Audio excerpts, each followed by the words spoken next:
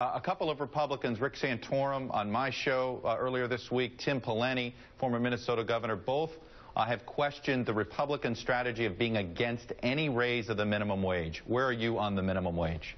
I believe that minimum wage decisions need to be made by the state, that Barack Obama and Kay Hagan think that the minimum wage needs to be the same in the mountains of North Carolina and in the city of Boston makes no sense to me. It's a decision that needs to be made closest to the with the people closest to the situation, and I think that's state legislatures. Well, do you think it should be raised in North Carolina?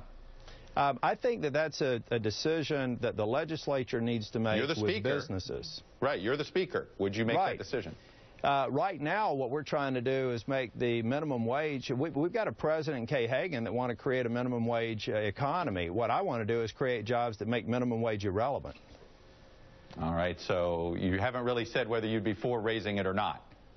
Well, would you be for raising it in North Carolina? Well, Chuck, keep in mind, over the last 5 quarters, we've had the greatest drop in unemployment of any state in the nation. We've created 200,000 jobs since January of 2011 when I became Speaker. Instead of focusing on this sort of defeatist mentality where we've got to up the minimum wage, why don't we focus on creating better paying jobs?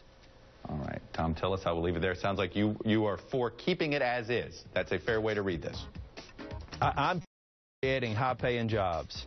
All right, Tom Tillis, stay safe on the campaign trail. We'll be following it very closely. Again, congratulations on your primary win, avoiding the runoff. 6 months. Thank you, Chuck.